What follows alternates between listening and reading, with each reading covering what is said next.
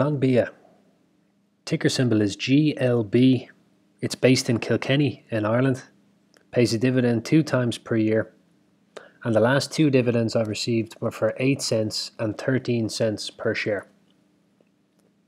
So what I can see from their website is that they're based in 34 countries, but their products are sold in about 130 different countries.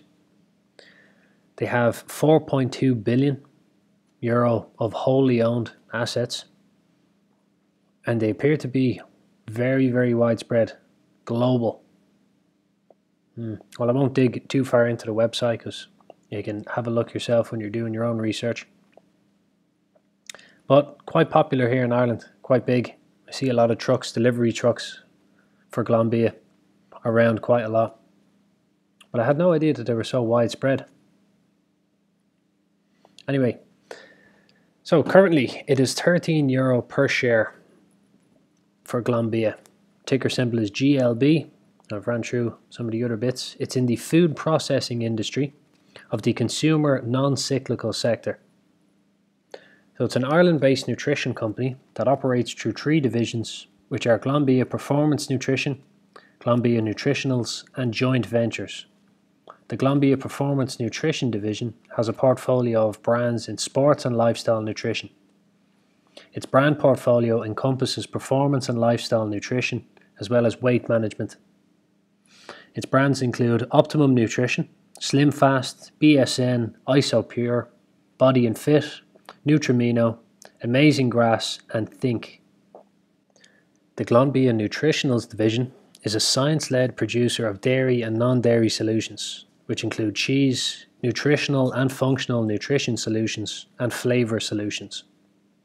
This division's nutritional solutions portion delivers protein, plant-based, bioactive, premix, flavour, bakery, and functionally optimized nutrients, as well as edible film and aseptic processing solutions.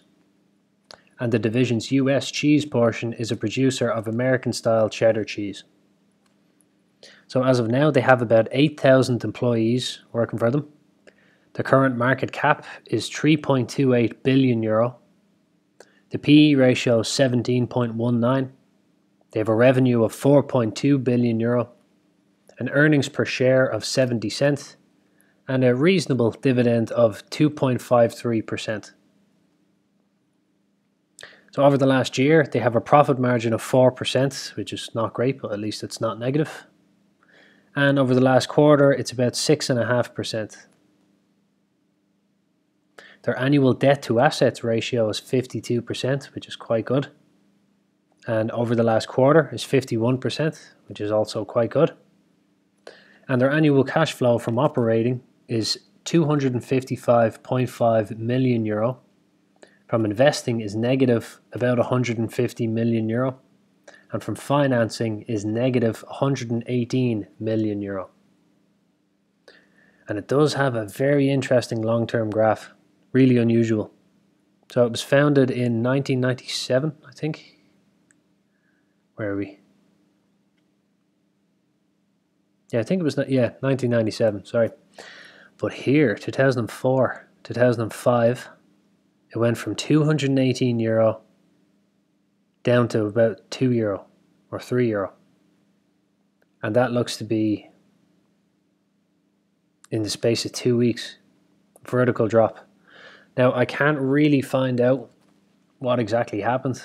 I've done a little bit of digging and I can't locate exactly what the explanation is. But in my own experience, when a stock drops like perfectly vertically like that, it's often what's called a stock split, which is when, say, if you have 1 share of this company, they will split the stock, which they kind of decide how much that they're going to split it by. So every 1 you have could turn into 5 or turn into 10, or this looks like it turned into 100 because it went from roughly €220 down to 3. So it could have been 80 to 1 or 70 to 1, or it's up to them. They do happen quite often, but it is up to the company when they do it.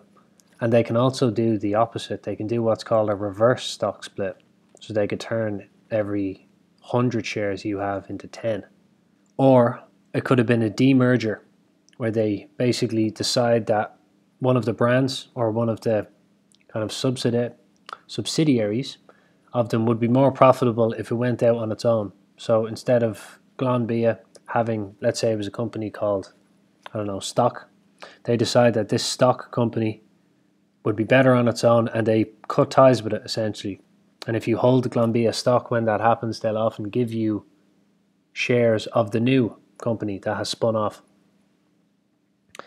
So it's very difficult to see because there's such a huge range of numbers in this graph. It's difficult to kind of get a good gauge of what it's been doing since. So if we look at the 5-year, reasonable enough. Now it's nothing fantastic. Well, their debt seems to be good, and maybe it's just in the profits. The profits are dragging them down because they're positive, but just barely positive. So it has a 52-week high of €15.50 and a 52-week low of about €10. It's €9.78. And everything I could find on the dividends, it doesn't really look, I wouldn't call it the most promising dividend stock ever by any means, and it only pays twice a year. So it wouldn't be one of my stocks that I'm hugely confident in, but I have no problem holding it for the long run because my position will never be absolutely huge in it. And if anybody does know themselves what happened in 2005, or if they can find anything, I'd be very interested to know. I'd appreciate it if you could let me know. So to sum up Glanbia as a dividend stock, I would say it's mediocre. Now the debt is decent, about 50%, which is a lot lower than a lot of other companies. Now, if you have a look at someone like McDonald's, they've massive debt. Now you wouldn't expect it. So 50% is actually quite good. 8,000 employees is a large company. Now, and if you're obviously interested in investing in Ireland or something slightly different, it may appeal to you.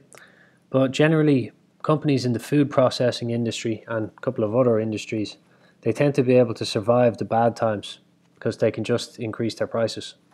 You know, it's not a product where people say, I need to cut down on my spending, or I've lost my job, so I'm going to stop eating. You know, it doesn't quite work like that. Now, it is one of those industries that they tend to pull through.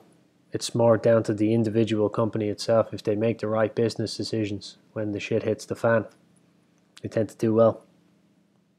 But anyway, it's your own decision to make as always. And if you have any opinion on Glanbia, or if you know anything about what happened in 2005, I'd appreciate it if you let me know. And I hope that you found this useful.